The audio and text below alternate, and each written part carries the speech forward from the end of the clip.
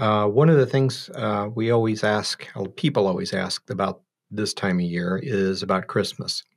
And so I wanted to take some time to look over some of the same questions that we get asked a lot as far as like origins and dates and how things got started.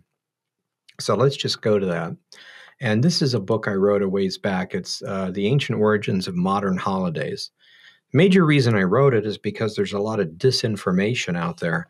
People think something is completely Christian, or they think it's completely pagan, or they get a lot of things mixed up. And we're going to look at a couple of different things, but basically in here, there's, and you can see this at the side, one of the sections is the Avodah Zarah. And that is a piece of Jewish law. It's called, it means basically would be translated foreign worship or something along those lines. And the context is it's a chapter about what is and is not pagan, what we should or should not be observing, that kind of thing.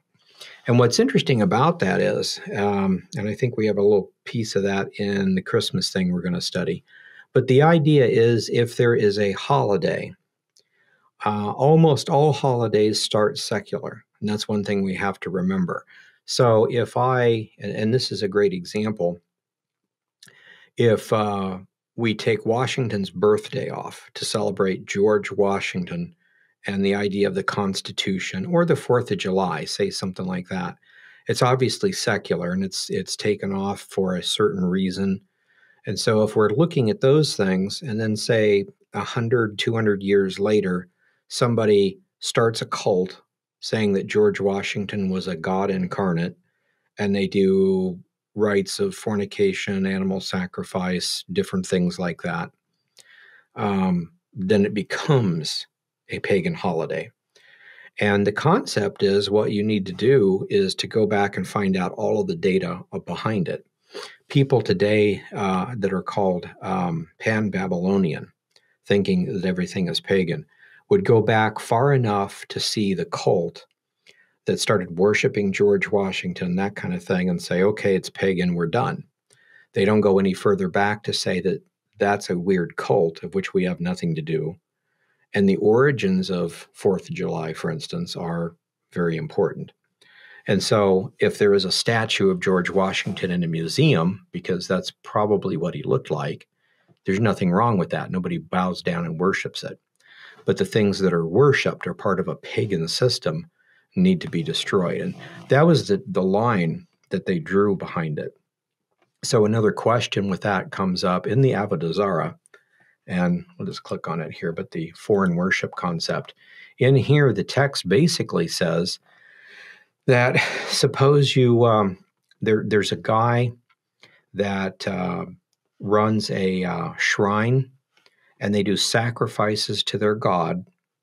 And because of that, they have extra meat left over, say on Thursdays or whatever. So Fridays, there's half-price steaks in the local store. Okay, well, then as Christians, we wouldn't participate because we don't want to fund or a religious cult or be a partaker of that, or especially if you have to go to the shrine to buy the food. And Paul talks about in 1 Corinthians, I believe it's 10, what's called a shambles. And the concept is should you or should you not eat from a shambles? And a lot of us forget what those things are.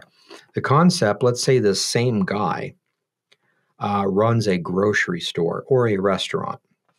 And in the restaurant, we have decorations of all the gods that he worshiped, Hera, Zeus, Hercules, whatever, along the doors.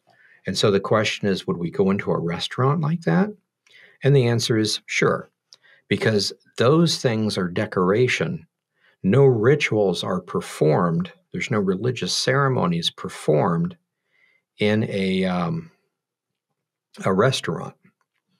So if you have a chance to partner with him or buy the restaurant yourself, then by all means, tear down all the pagan stuff.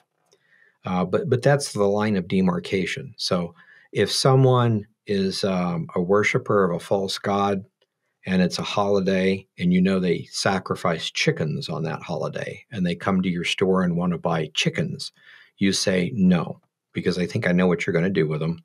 Come back next week and I'll sell you chickens. And so it's that kind of thing. And today, a lot of times we would probably say, well, you get caught up in discrimination lawsuits. I don't bake a cake for a homosexual. I don't marry someone that's not whatever. And so they would say, well, that's discrimination. Well, as Christians, we're supposed to discriminate. Otherwise, our sons and daughters grow up and become pagan. And that's what the concept in the scrolls say and everywhere else. But this is an interesting thing. It explains the differences between them. And it's a line that gets confused a lot. So let's hop to our Christmas, and we'll kind of come back to this a little bit. So in this book, we've got from New Year's all the way down, and Christmas is a big one here. So let's first start off, we'll kind of switch gears and talk about the date of Christ's birth, because that's one question that always comes up when you're talking about Christmas, December 25th. Was he born on December 25th? And if not, why in the world do we celebrate his birth on December 25th? Well, here's a couple of interesting things. We basically have, in this paragraph here, it basically says that in December we have Hanukkah, in March we have Passover, and in September we have Tabernacles. And we've talked a lot about the calendars here. So let me just briefly kind of explain this. The Pharisee calendar begins in the fall, which is a lunar calendar. The original solar calendar begins in the spring. And so the 15th of the first month on the original calendar is Passover, or unleavened bread. And then the 15th of the first month on the Pharisee calendar would be in the fall. It happens to be Tabernacles. Okay, so here is a commentary from Hippolytus on Daniel. And he says this: for the first advent of our Lord, when Jesus came the first time, when he was born in the flesh, he was born in Bethlehem 8 days before the calends of January. So 8 days before the first day of January is December 25th, okay? The fourth day of the week, Wednesday, while Augustus was in his 42nd year. Now he's thinking what we call Christmas, say. So how does he get that? Well, we're going to leave him and go to another quote. Here's Clement of Alexandria in one of his works. And he says, there are those who have determined not only by the year of the Lord's birth, but also the day. And they say that it took place on the 28th year of Augustus. And so that's 20 years difference from the last quote. But anyway, on the 25th day of the Egyptian month of Passian, which would be March. Further, others say that he was born on the 24th or the 25th of that month. It's an Egyptian name, which comes out to our April. So April is around Passover time. Just wanted to point that out to you. And let me just see if there's a couple of others here. Here's Theophilus of Caesarea talking about the birth.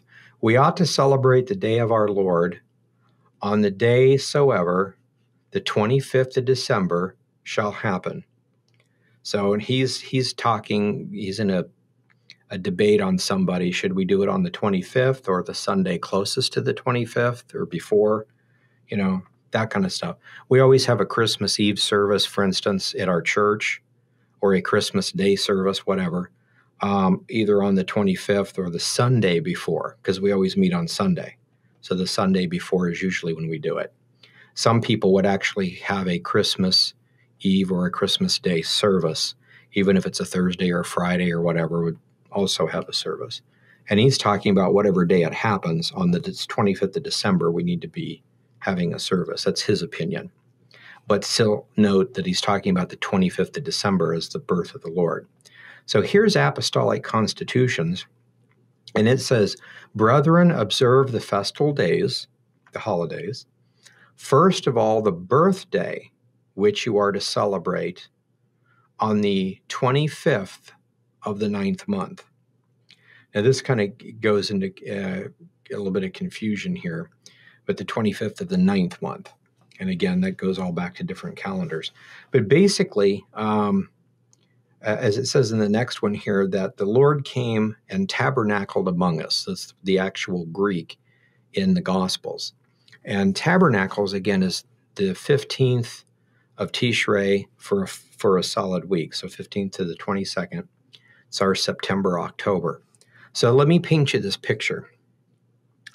If the Lord was born on the 15th of the first month, then if you use the Essene calendar, it would be Tabernacles, and it would be in the fall, basically September.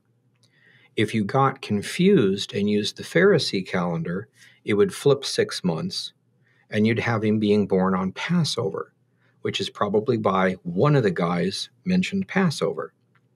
Now, to complicate it, which actually simplifies it later, the 15th of Tishrei starts Tabernacles, and Tabernacles is known as the Festival of Lights. Now, when we go to Hanukkah, and that's what happened with in the time of the Maccabees. So we see that in 1st and 2nd Maccabees. We see that Jesus observed Hanukkah in, I think it's John chapter 10. So it's a common festival, not God ordained directly, but a festival nonetheless that they observed. So Jesus is here observing it in John 10, but it is also called a festival of lights. So if you get the two festivals of lights confused, then it's either Hanukkah or it's Tabernacles. Now, if we assume that the Lord was born on Tabernacles, that would explain why one person using a wrong calendar flips it around and says he was born on Passover. And the other people in Europe basically take the Festival of Lights and flip those around. And so we go from September to December 25th. And so that's probably how, I don't know for sure, and I can't guarantee it, but I think that's probably how we wound up with December 25th as the birth date of our Lord in Europe, because in other places it was different. But that's the only explanation or theory, basically, that would explain why somebody has December 25th and September 11th and April, whatever that is, April 6th or whatever, Passover, Tabernacles, and Hanukkah. So that's my theory on why we have this. We all agree that the Lord was not born on December 25th, but that's the date we celebrate it. And some people are saying, well, we shouldn't celebrate it, especially if it's got any paganism in it, etc.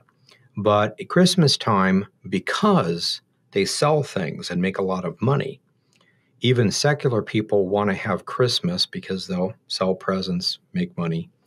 And that's the one time of the year you can have not only the Santa Claus and the reindeer and the kids' stories, but also gospel stories on the radio in all the shopping centers. O Little Town of Bethlehem and all that stuff. So anything, and this is what the church fathers would teach, anything that would allow you to teach about Christ in public more so than you normally can is a good thing. So everybody will remember it during the season. They may get depressed because they don't have enough money for presents. They may remember the birth of the Lord. All that kind of stuff is in the back of their mind, and it might be a great time to witness. So here's the quote from John 1:14. The Word, talking about Jesus, became flesh and tabernacled among us, and we beheld his glory, that of the only begotten from the Father, full of grace and truth. So that's an explanation for the timing. And so, okay. So here's another example, another thing that's taught. Some have tried to teach that December 25th was originally a pagan festival that the church adopted, or that the church adopted that particular pagan date and used that as a way to say we shouldn't celebrate Christmas. Well, again, it's that pan-Babylonian deal about going back so far and not being wrong in anything, just understanding this history back to here, but not understanding going back further to the origins. What we actually have is Emperor Aurelian. You can look this up in actually several Roman documents, but he moved the celebration of Sol Invictus, the celebration of the sun, from August to December, and that was in 274 AD. So there's several Roman quotes we have about them doing it to try to compete with the growing Christian group. So in other words, what we have is Christians, because of the different calendars and the flipping the tabernacles and the Hanukkah, and then that becoming a thing on the Roman calendar, which would have been not Gregorian yet, but Julian calendar. So they're celebrating the birth of our Lord on December 25th, and it's not connected with any paganism at all. And then more and more people are growing and becoming Christian. So Emperor Aurelius then moves the celebration of Sola Victus from August to December 25th to try to compete with the Christians. So basically, there is a connection with paganism on the 25th, but it's not that we adopted a pagan date for our stuff. They moved a pagan festival to compete with Christianity. You see the same kind of stuff a lot of times in cults like that other Roman cult. Let me think. My mind is glitching. Mithras, the Mithras cult. They have a lot of things that are like a wine communion type stuff, and it comes from ancient memories of a lot of things. And a lot of people confuse that and say, see, we didn't have, all our stuff is made up because they have a virgin birth and a God-man person and a communion service, and we must have got all that from them. Well, they were before Christianity, but Essenes were way before them. And Essenes had a God-man incarnate, a communion service, etc. And so a lot of times, again, you're going back so far, but not all the way. Let's see here. Next thing we would mention, one of the things associated with Christmas is St. Nicholas. And St. Nicholas, the actual history is that he was a bishop of Myra sometime before 490. He was a very, very influential bishop. He was known to bring gifts to children, and there are legends about him performing miracles. Of course, there's legends about a lot of bishops performing miracles. That's how they get to be famous bishops. And half that stuff, I'm sure, is not true, but there's a lot of Catholic-y type rituals, saints, bones, things like that connected with some of those things. Anyway, and that's not pagan, that's just something that came later. But anyway, after his death, he was made a saint, and later he became the patron saint of little children. Now that's in the Catholic circle. Much later, though, his legend was mixed to that of Kris Kringle, and he became the figure behind the modern Santa Claus. So there really was a St. Nicholas, and Santa Claus is called St. Nick because they're mixing those things together. So Kris Kringle, this is interesting.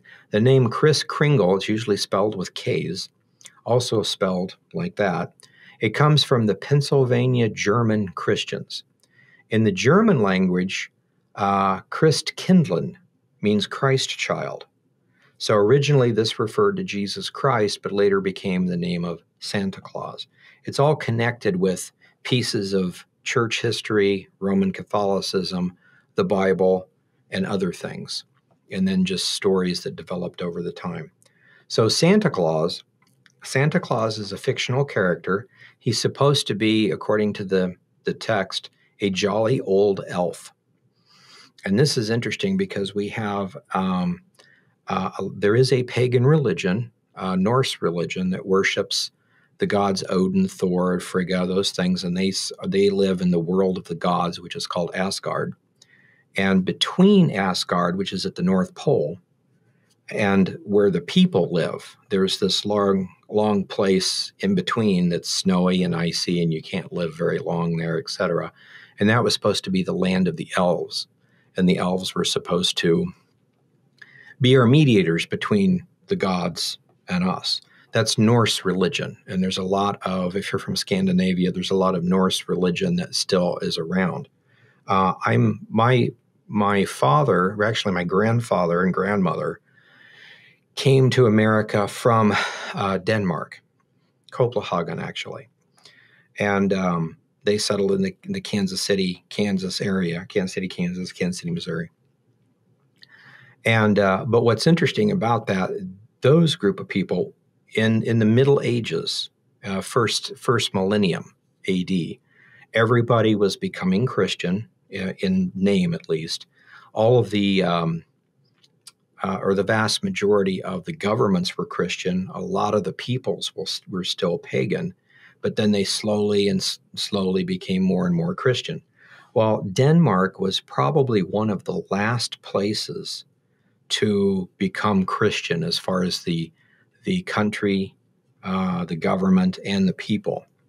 And they were still doing sacrifices to Odin in, I believe it was 1100 AD.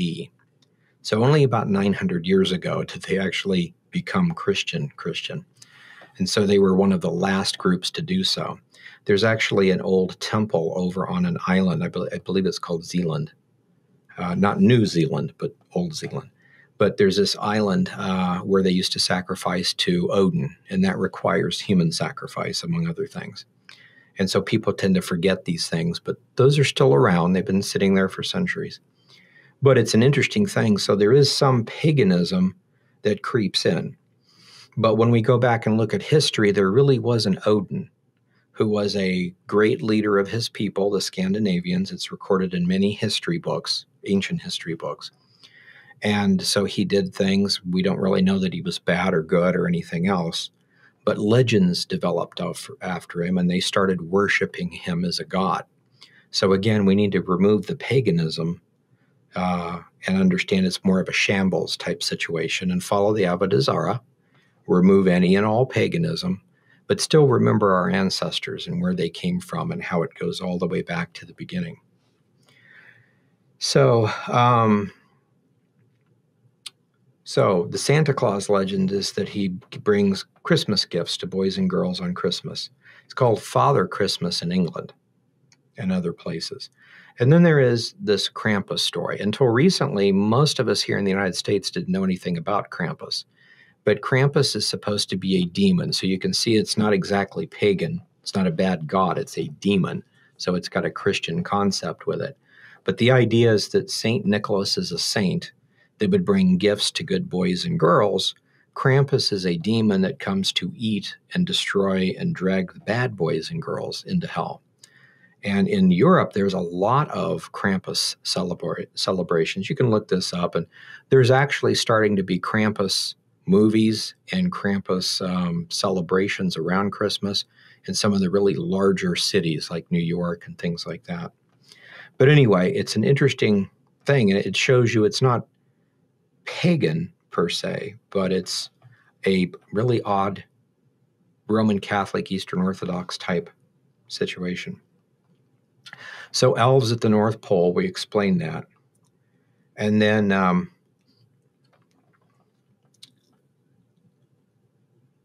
we'll go ahead and do this. We've got a couple minutes here.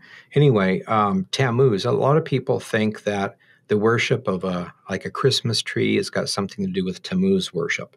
And there's other ideas too. And the thing is, again, we have to go back and figure out who was Tammuz.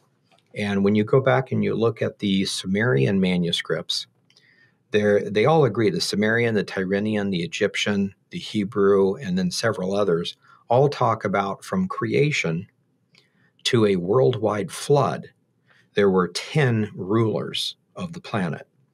And so that would be our Adam to Noah, but they would all have different names. And then afterwards, they would show you which one of the three sons of the one guy went off, and it's our people are from this, great-great-great-grandson. And there's a lot of chronicles that actually have lineages going all the way back from a lot of different countries. So, but anyway, when we look at this, Tammuz is actually the sixth ruler in the pre-flood pantheon. So when we put that into the Bible, Tammuz is actually Jared, which is Enoch's father. Now, according to the biblical text, or the extra-biblical text, it was in the days of Jared that the Genesis 6 angels came to earth, started doing the genetic tampering, and we have all the problems from the flood. And so that's part of the legend in a slightly garbled way of Tammuz or Dumuzi and the goddess and all that kind of stuff. And so you can kind of see this. And in the book of Ezekiel, chapter 8, they're actually doing, women were weeping for Tammuz and making moon cakes. And then there's the image of jealousy. And it's an interesting thing when you look at it very carefully, which gate they were doing it at, and it actually tells you an interesting story. But basically, we see this so we can see that the old concepts, Dumuzi, Tammuz, Ishtar, things like that, they actually were people that were around before or after the flood, and they became deified. So again, what we want to do is strip away all the paganism. We don't want to do the ritual for mooncakes. We don't want to worship Tammuz in any way, shape, or form, or weep for him. Understand that those are garbled histories from pagans. They always garble stuff. And it goes back to the pre-flood world. Understand what happened in the days of Jared and what's happening now, and then learn from it and go forward. So we don't want to totally ignore these things. We want to understand why in the world they believe this or did this. Okay, so, and that's all mentioned here. And then there's some other stuff with Odin. So here is just an example that I made, Rudolph the Red-Nosed Reindeer. And I thought this is a really good one. Rudolph the Red-Nosed Reindeer is a children's story based on the Santa Claus myth. But it's like a little sub thing. There's Santa Claus in the North Pole and everything. But then this story is all about a reindeer who has a glowing red nose. And then there's, the story, all the trappings with it. Well, this was originally written by Robert L. May in 1939. So it has nothing to do with any kind of paganism. However, I know there's a lot of Wiccan groups that worship the horned hunter of the night and other things like that in their paganism. And I can see somebody connecting Rudolph in a very weird pagan way, glowing red eyes instead of a red nose, and he's got horns. And so this is another good example of somebody could take something that is either a folk legend, a children's novel, and make it into paganism. And then we get scared and try to, stay away from it. So again, learn what really is pagan.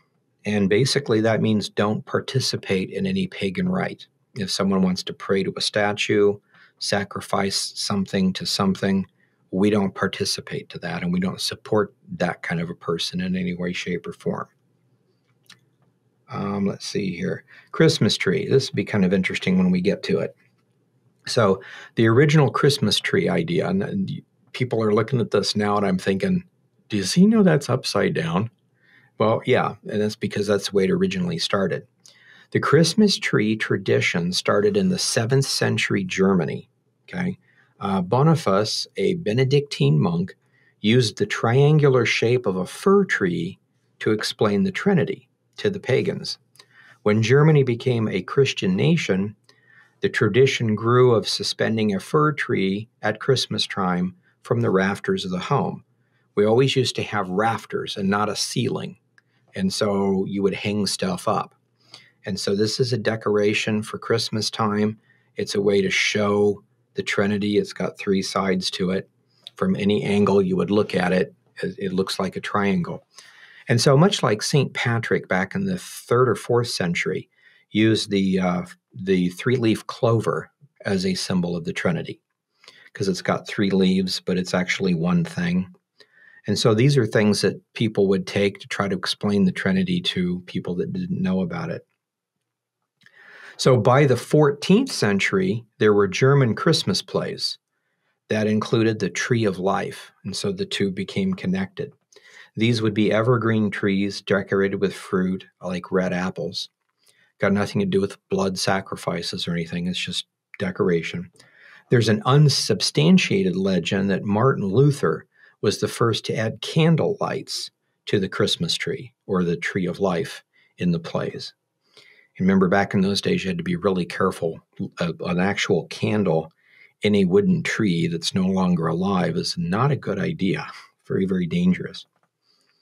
So that's the origin of the Christmas tree. Now, a lot of people confuse the Christmas tree with the Asherah trees, and it's based on a passage. Let me just find it here. I think I have it in here. Jeremiah 10. Let me just read this. In Jeremiah 10, 2-4, it says, "This is what the Lord says. Do not learn the way of the nations or those pagans. Don't follow the pagan traditions.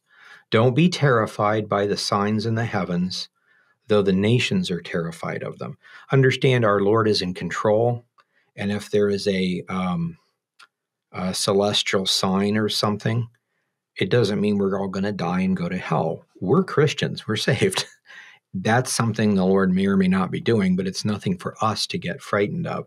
They get terrified and they think the gods are angry with them and they're going to be destroyed. But we don't want to do those kind of things. For these practices of the people are worthless. It's like those old wives' tales and all the little occult things that people do. So anyway, indeed, a tree is cut down in the forest. It is the work of the hand craftsman with an axe. They decorate it with silver and gold. They secure it with nails and hammers so it won't totter. Now, people will quote this and say, see, they cut a tree down, deck it with gold and silver. That's the tinsel and the balls and stuff like that. And then put it on a base, put it in your house, and it's a Christmas tree. So that's an Asherah tree. That's what they're saying. And they don't realize this, nor do they read further. They cut down a tree in the forest, and then the work of the craftsman's hands with an axe and with knives, they carve it into an idol and then decorate it or plate it with silver and or gold. They make a nice idol out of it. So this, it's verses 2 to 4. If you read on, it explains that. And I think I have that in here. Here's verse 5. Their idols are like scarecrows in a cucumber field. They can't speak. They must always be carried because they can't walk. Don't be afraid of them because they can do you no harm, nor can they do you any good. So again, the Christmas tree doesn't have legs or hands or a mouth unless you carve it on there. So they've taken this tree and they've carved it into an idol that has hands, feet, and a mouth. And even though it does, it can't speak, it can't walk, and it can't talk, and it can't really do anything good or bad. Basically, we could laugh at the pagans, which we shouldn't laugh at, and we should try to convert them. But that whole concept of this God might do something, let's pray to it. It's a piece of wood that you plated it with gold. I know the guy that made it. He, took a brush and it's nothing. It can't hurt you and it can't help you. So this is a quote from this. And so it's obviously not Christmas trees. But let me back up here to the top. Here's a good picture of an Asherah grove. And it's translated trees, Asherah poles, Asherah groves. It's translated different ways because a lot of times in the past we didn't know exactly what they were. So this is again going back to the Avodah Zarah to tell us what exactly an Asherah tree is, so we can understand it's not a Christmas tree. So in this paragraph, it says, some try to say that the Christmas tree is an Asherah tree, but this is false. In the Mishnah, there is this Avodah Zarah 3:7 that explains Asherah trees. It actually mentions them and tells you what they are, how they're supposed to work, the concept behind them. So there's 3 kinds of Asherah trees. A single tree that's planted specifically for the worship of Astarte. And if it's a single tree, it would have lots of branches and leaves. And what they would do is trim it, cut it, and then let the long branches fold over. And they would make a type of nook for the idol to go in. So it's either carved and or not carved. Some of them wanted to not carve anything because everything has to be living. It's Mother Earth and the goddess and that kind of stuff. And so you don't cut it down or trim it or anything, but you'd shape it into a tree that has a canopy and you'd put the idol in there. Or it's a tree that grew wild and was pruned and kept pruned, and done that way for the Asherah idol. Or a tree that grew wild, someone put an Asherah tree under it. Sometimes it can just be a tree and the person doesn't cultivate, but they just put the idol under a tree and call it an Asherah tree. So the first tree, which is planted for that particular thing, it's a group of trees that are planted in a row, and then as they grow up close together, they're shaped into a canopy. So that kind of tree is to be destroyed. The second tree was to be allowed to grow if new growth was not removed and it went back to a natural state. So if you've shaped this into a canopy for the idol, you destroy the idol, prune the tree, let it go back to just being trees. And then if it could go back to being normal trees, there's no reason to kill a tree. You know, trees are pretty necessary. So the third tree was permitted to grow, but the idol is removed and destroyed. So if it's just a normal tree and there's an idol under it and the tree hasn't been carved or anything, just destroy the idol and leave the tree alone. So those are the types of Asherah trees and the types of things that go with it. In the Avodah Zarah, I don't know if I have this in here, but there's a place in there where it's talking about that they found a tree that was odd, and they dug down and they found a what is that thing called? A marcola? And there's different kinds of idols. This was it's the Roman god. It has 3 standing pillars, and it's to worship the god of war. And what you do is you'd take rocks and you'd throw at it. And if you can always hit the middle pillar between the other 2, it shows that you're a good warrior, and that's how you worship the god of war. Going to any other idol in any other pagan system and throwing rocks at it is sacrilege. It's not how you worship it. So it's an interesting explanation. But they dug down and found the Merkula, so they took it out and destroyed it and left the tree alone because the tree hadn't been tampered with. So there's lots of explanations and stories from the rabbis from these. Let's see. So the Christmas tree does not fit into any of these categories. It's not an object of worship, nor does it have an object of worship underneath it. Now, you might have a nativity set underneath the Christmas tree, but again, is it a knickknack or is it an idol? Do you actually bow down and pray to the baby Jesus or figurine or whatever that's under the tree? And the answer would be no, nobody does that. If it is, it could be considered an idol. And then the tree is not the problem, but the idol is a problem. So let's see here. Yeah, the last part of the Avodah Zarah in 3:7 says, what is an Asherah? Every tree that has idolatry below it, whether it's carved into a canopy or done the traditional Canaanite way or whatever, it's something that has an idol. And I've often said, just think about it, if the Christmas tree is an Asherah tree, and even if it was identical, we've changed the name from Asherah tree to Christ Mass tree. I think Asherah would be upset because we've nullified her tree. We've turned it into something else. So that concept of nullification is really important, how you destroy an idol and put nooks and trees and houses back to normal. If a house was made into a shrine, there's a process how you turn it back to a house. There's no sense of destroying a house. They're expensive. You just get rid of the idol, destroy the idol, patch over the nook the idol was in, make it into a bedroom or something, or TV room, and make it secular, and then it's gone. Let's see here. So I think that's it. Oh, the concept of evergreens. In the Testament of Levi, it mentions how Isaac taught Levi how to perform the sacrifice of priests. And one of the things that he was told in the Testament, this is Dead Sea Scroll, of the 12 evergreens, offer up the fruit to the Lord as Abraham taught me.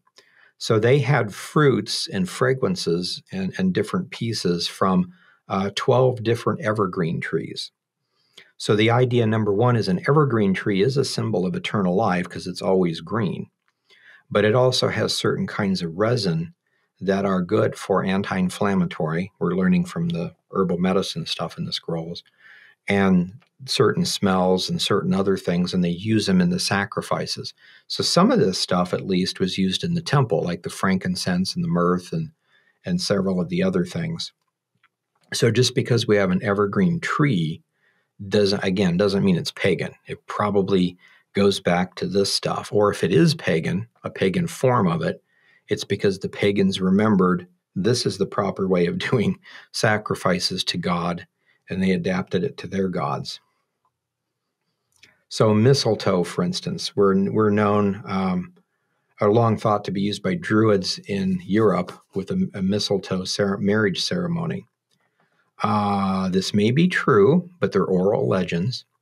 Roman history records that Druids did write down their history and philosophy, but Caesar ordered the records destroyed. So we really don't have hardly any Druid literature to know exactly what Druids did. So it's very possible that mistletoe could be their replacement for the temple evergreen stuff when you're doing a ceremony. So there are records of some Druids being worshipers of God and others being totally pagan. So again, in time, the word Druid meant high court official, much like Magi in the East. Magi is supposed to be astrologer, occultist, but it became a term for high court official. So if you're in a position of power, you were a Magi, you were a Druid, you were a Pendragon, things like that. We have the same thing in the book of Acts. We have the Ethiopian eunuch. He may have been a eunuch, and a eunuch has a specific meaning, but a lot of times to protect the harems of the kings, the people that did the things for the kings were made eunuchs, and then sometimes not. But again, the word eunuch became a word for high court official, whether they're actually a eunuch or not. So those terms change from time to time. We'll go ahead and stop there, but I mainly wanted to share with you this. So these legends of the Asherah trees, the misquotes, the origin of the Christmas tree, the origin of the timing of the Lord's birth. So looking at the three calendars, I'm going to assume that it's September, Tabernacles, when our Lord was born, because that's what the Gospels seem to indicate. And that's very easily confused with Passover going this way, very easily confused with Hanukkah going north to that. So anyway, so that's a basic rundown of Christmas. So I don't see a problem with people having Christmas trees. I do see a problem with it all being secular and only about presents. We should be focusing on the Lord and the things that the Lord did. We should always be focusing on the Lord, but using Christmas time to witness if we can out in public. So I'll go ahead and stop there for the time. So God bless you guys, and we'll see you next week.